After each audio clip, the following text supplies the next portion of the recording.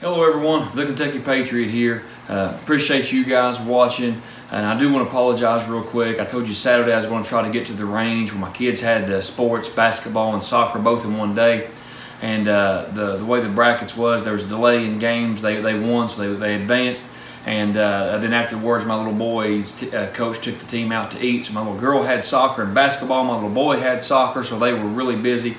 And we enjoyed every minute of it. By the time we got home, as in the next town over, it was almost completely dark, so we wasn't able to get to the range. I won't be able to get there this Saturday either because tomorrow's the first day of deer season, and again, we've got sports tomorrow. My little girl's got basketball, so I'm not sure if I can even get to the be able to take my son hunting. But if we do, if we get to the range, we can't be shooting or anything because, like I said, even if I don't hunt, Dad still does, and I don't want to be out there shooting at him trying to hunt. But anyway, long story short, I was wanting to make some videos anyway, and this is really a good topic. And a gentleman, I think it was last night, Danny, left this comment. And this I can't remember it all, so I'm just going to read part of it here. He said, "Do you think the Judge in 410 would be a good self-defense gun? I have heard some people say it would get them off of you, but it may not kill them. They could still attack. I like the gun, but I would like your opinion. Do you think if someone was coming, let's say in the living room or bedroom distance, would it neutralize a threat in 1 or 2 shots? Or would it probably take all 6 to drop them with some kind of 410 bird shot?" Very good question. There's a whole lot to that, and I was thinking how to type of what I might say, and I just told myself, well, I'll tell you what, I'll just make a video tomorrow so it'll be easier for me just to talk. So I hope I don't bore you to death with this discussion, but I love talking guns. I appreciate the comments so much, and I won't even tell you I'm going to try to hurry because every time I say that, I end up talking. My mind goes 1,000 miles an hour all the time. Even when I'm in the shower, I'll come out of the shower and there'll be 5 things running through my head, and I'll tell my wife this, and this. She's like, "Well, how do you think of all that?" Even when I lay in bed at night, my mind goes. That's why it's hard for me to stay on topic. My mind goes all the time on something. So even in a video, I'm sure if you've watched very many of them, you know it's hard for me to stay on topic. I'll get on this or that, but I appreciate the question so much. I appreciate you thinking enough of me to ask my opinion, and I can't tell you how much I appreciate you guys watching, and some of you shared my videos, you've liked, subscribed, and I thank you from the bottom of my heart. I do want to say this real quick. There's a difference, though, between opinions and facts, okay? So opinions is what somebody likes better or than maybe somebody else. So for instance, like coffee, I love coffee, but I like strong coffee, and I like it plain, nothing in it. Well, somebody else may say they like it better with cream or sugar. This is what I like, that's what they like. That does not make me wrong or them wrong. Same thing with maybe what you like on pizza. I may say meat lovers is the best, and somebody says no, vegetables is the best, a veggie pizza. Well, no matter how much you think you're right, those are still just difference of opinions. So opinion shouldn't make somebody mad. Just because you like something somebody else doesn't, or vice versa, shouldn't upset you. And I've got a great group of people. I'm telling you, I've met you guys have just been fabulous on my channel. I've even had people comment about what a kind audience you guys are, and you're just so just a class act, and I appreciate you guys. But I've noticed on other channels and stuff, people get upset because somebody says Glock's the best, or somebody says Ruger's the best, or somebody says this holster's the best, or somebody says revolvers are the best, or 1911s are the best. You know, the thing of it is, experiences and opinions differ, but facts are facts, and they're different. They are different than opinions. So what I'm saying is, even though you may really think that your gun or this is the best, it's still your opinion, okay? An opinion shouldn't upset anybody because somebody may have a different opinion than you. But now facts are facts, and that's just the way it is. So I don't care how much you like your .22 long rifle, you cannot say that it is more powerful than a .375 H&H, because it's not. You may love it. It may be a great gun, but that is out of the realm of opinion. That goes on into fact, okay? So I'm going to try to give you a little bit of both in this. First of all, I will tell you, I really like it. I think it's very neat. Like I said, my mind goes 1,000 miles an hour. So even when I was walking the dog earlier, me and him was walking up on the farm there at Dad's, and it was nighttime, and my mind goes 1,000,000 miles an hour. And I thought to myself, when I was thinking about making this video, I thought, that's exactly somebody that's probably designed that gun is from Kentucky or Tennessee. It may not be. I have no idea who designed it, who came up with it, but I thought that's just like somebody from Kentucky or Tennessee to design a pistol that shoots a shotgun round. I just thought. But anyway, I love the idea. I love when people come up with something new, something exciting, and it was. I remember a few years back, it was the craze. My uncle is my dad's only brother. He moved to Florida now, so I don't get to see him as much. But when we lived here, we shot all the time. And we hope he moves back because he's got a lot more guns than I do, and he'd be glad to let me use them anytime, and we could do videos with it. But this was long before YouTube. This was long before I even dreamed of having a YouTube channel. I don't know if YouTube is even around. But I remember when the Taurus came out, and it was the big rage, everybody was talking about it. He got one, and he brought it up to Dad's farm. Couldn't wait for me to get up there with him to shoot it. We just want to try it out.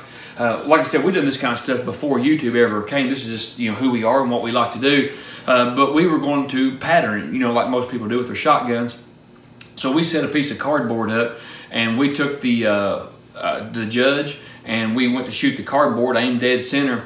And the pattern on that gun, and I'm not talking long range, I don't remember the exact feet, I'm sure we didn't measure, but we just combat distance, it hit the target, and the pattern completely sprayed all over the hillside. So at a real close range, the pattern was huge.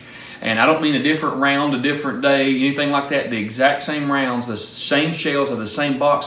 We tried my wife's 410 that you see me make other videos with, and it was my wife, I think, that actually shot it. And she shot the cardboard, and the pattern was like this. So the pattern was so much closer and tighter with the 410 than it was with the judge. Now, let me say all this, and I don't want you to think that, because the Bible says a double-minded man is unstable in all his ways. I don't want you to think I'm wishy-washy or telling you something different in one video than I do in another video. But when I was talking about, and I've said it in several videos, about birdshot being lethal, for home defense, or being an option that is viable for home defense, what I was meaning was, I think I said it, but I'm not sure if I did in the last video with the ballistics gel, what I was meaning was in 12 gauge configuration. Because what happens is when you have that long barrel like that, at close range, not 100 yards, but combat distance inside the house, with a 12 gauge, basically what you have is still a real tight pattern, so it's more like a fist. So if you've seen something shot close range with a 12 gauge of birdshot like this, you're talking a pattern like this, and it basically has a hole straight through. I mean, you'll see a few pellets here and there, but basically that's what it is. It doesn't have time to expand, so all that force is hitting just like that, which really adds to the power and the lethality of it. Now, when a 410 configuration, you have a lot less power and a lot less shot. So when you're talking about defense, I'm assuming you're saying home defense, but this will pretty much be for concealed carry too. I don't know if you meant concealed carry or not, but for concealed carry, I would definitely not recommend birdshot for self-defense. But now, of course, you all know that the judge also shoots any other shotgun round too, such as 2 and 2.5, I think they are. Some of them may shoot 3. I think that might be the raging judge. I forget now. But even in 2.5, you can get buckshot or slugs or the 45 long colt. And yes, I said long colt, and I'm going to maybe do a video on that one day, because people say all the time there is no such thing as long colts because there never was a short, and I'll talk about the Schofields and all that another day. But you look on your ammo boxes, it says long colt. You look on the manufacturer's website, it says long colt. So I won't go into all those. So before you tell me there's no such thing as a long colt, I'll do a video on that one day. Like I told you, my mind goes a million different directions. But anyway, on the birdshot for 410, I would not recommend it for home defense, because you have a whole lot less pellet count. Regardless of the shot you're using, your pellet count is going to be way down, and your power and velocity is going to be way down. Not only because you're going from a 12 gauge shell to a 410 shell, but also because you're going from a barrel like this on a shotgun to a barrel like this on the judge. So you're losing all the way around, and velocity and speed and the pellet count is what is going to give you your ability to be able to defend yourself. That's my opinion. Now, I've got another uncle on mom's side, and you have to do what's best for you. You have to decide what's best for you. His school of thought's totally different than mine. Matter of fact, he uses the judge, or did, I guess he still does, for home defense. And his first shot out of there was birdshot. And he said the reason he done that is because he knew he couldn't miss. So if he shoots down the hallway, it's going to be such a pattern that it's going to hurt the perpetrator, hit them here and there, and they're going to be like this. And then he loaded it with Colt, 45 Colt after that rounds, and then was going to finish him off. That's his philosophy. That's what he wants to run. That's up to him. But I wouldn't if it was me. I would use something like buckshot or a 45 Colt rounds in my Judge if I was going to use a Judge for home defense. Now, like I told you, I really like the Judge. I think it's a neat idea. I think it's great. I think it's a fun range gun. There's so many cool aspects of the gun. It just looks cool. It's got a huge cylinder. I mean, it's just fun to look at, tinker with. If you've never shot one, it's just an absolute blast. But this is my opinion now. Now, I don't want to offend anybody or hurt nobody, but when you ask me for my honest opinion, I'm giving you my honest opinion, okay? As much as I like the Judge, it's not real cheap. And I think that you can have a lot better home defense options for less money, such as something like a Mossberg Shockwave, something like a Remington 870, something like a Benelli. I think there's a lot of shotguns, and some people don't like the Shockwave for home defense, and that's up to you. Personally, I love it. I think it's great. I tried it. A buddy sent me one, and I took it to the range and absolutely loved it. I think it'd be a great asset to you for home defense. But if you don't like it, that's okay. I still think it's a good option. So, to make a long story short, if I was going to use the Judge, now if you have the Judge and that's what you're going to use, that's what you have. I'm not saying that it won't save you, that it's not a good gun, that it's not reliable. Now, I can't attest to shooting 1,000 rounds through it. My uncle had it. I don't think he has it anymore. I think he did get rid of it. The one from Florida, my dad's brother, that we tested it that day.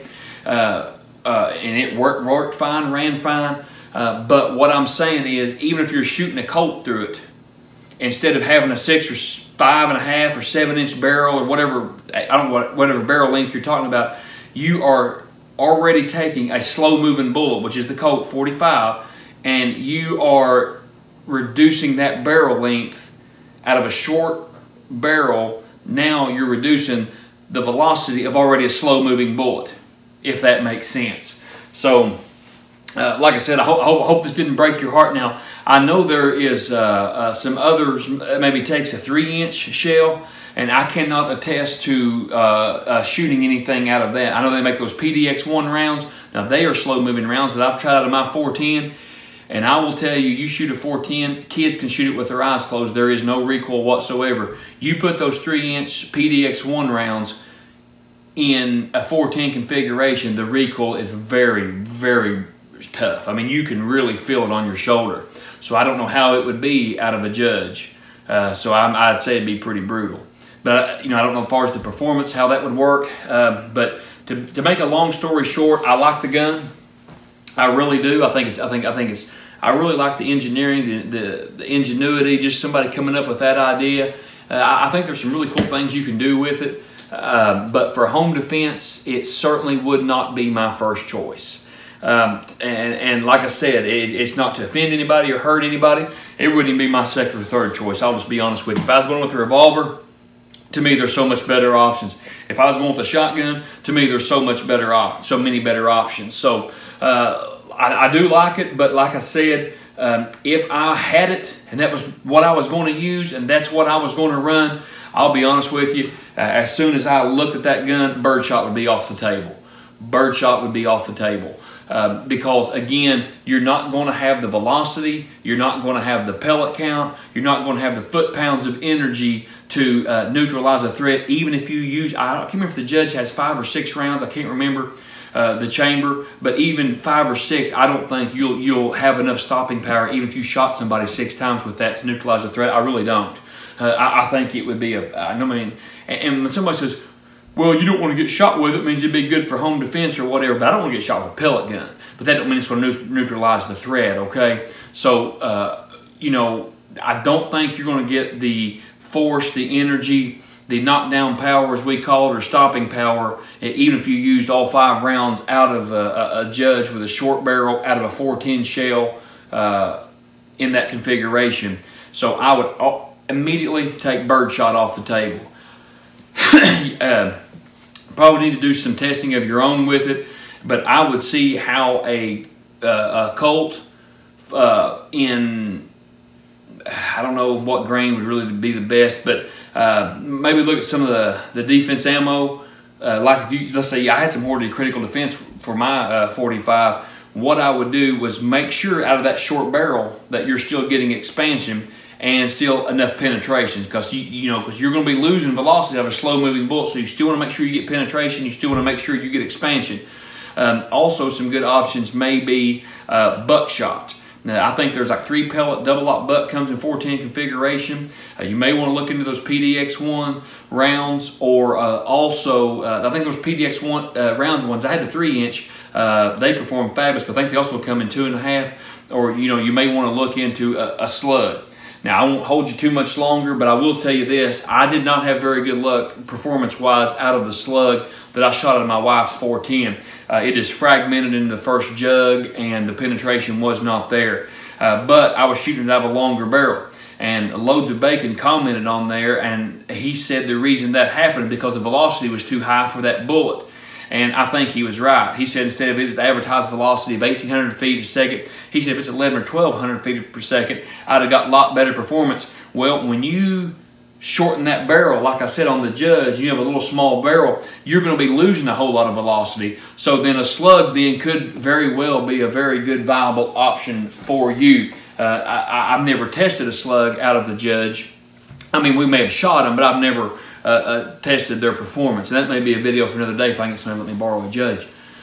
But long story short, if it was me and my family, the Judge would not be my first choice. And it might be another video for another day, but somebody has asked me before, did I think 45 Colt it would be sufficient for home defense? My answer is yes. Yes, I do. Especially with the right gun, with the right barrel, with the right loads. I certainly think it would be and could serve you well. But if you're asking me about the Judge, like I said, love it, think it's cool, would not be my choice for home defense. And if I was going to use it for home defense, no birdshot. And again, I don't want you to think that last video he said that birdshot would do this and do that. Again, I was talking out of a 12 gauge configuration with your normal legal barrel out of a 12 gauge. And even if I was going to use a 12 gauge, I would still want something like number 5 shot. I would not want number 8 shot. I would want something number 5, a little bigger shot, holds together, and I think that would serve you well. So appreciate you watching. I appreciate you guys commenting, and I always appreciate you guys how just class act of just what a great group of guys that your comments are always on target. Your comments are always so kind. And I learn from you all. There's some of you guys like, wow, that's a really good thought, a really good point, or really good. I know a lot of you guys are gun guys, you're shooters, and that's basically what I want. It's a platform we can all get together, share ideas, share your experiences. You tell me. A lot of you guys, I guarantee, on the Judge, a lot of you guys have experience with the Judge. Is there something I'm missing? Is there something I should have added? Something that you feel that, and this always ought to be a civil debate. If somebody really likes the Judge and uses it for home defense and swears by it, and somebody don't, we should still be able to debate and share ideas and still realize, hey guys, we're all on the same team. It's still about keeping our families safe. So like I said, anytime I give an opinion, and that's what I always want to do, is make sure that I'm honest with you, that you know that I'm not trying to sell you nothing. I mean, Taurus isn't paying me to say anything, even though I give the best review I could possibly give on the G2C. Like I said, if I like something, I tell you, and if I don't, I tell you, because I want you to feel like you can trust me. I want you to feel like I'm honest with you. I want you to feel like, hey, this is his experience that he's sharing with me. He don't have nothing up his sleeve. He don't have nothing that he's trying to manipulate or anything. So it's not that way at all. I appreciate you guys. I think the world of you. I appreciate you thinking enough of me to even ask these questions. So if you have any questions, have any ideas for a video, anything you'd like to see, anything you'd like to discuss, feel free to leave it in a comment below. I might make a video with it. I might give me something, an idea at the range. But I'm on Facebook, on Instagram. It really means a lot to me when you comment, when you share, when you like, when you subscribe. I will tell you this, I'm monetized now, so I get advertisements on my video. I won't take any money I get from that, try to put it back into my channel and try to make targets and just get more ammo in the video, just get different things, because I really enjoy this and I want to do my best for you, because I appreciate you taking the time out of your day to watch these videos. It's very humbling. Appreciate you guys. May God bless you. Wish you the very best. Deer season's coming up. Wish you guys the very best. May God bless you, the Kentucky Patriot. Signing off.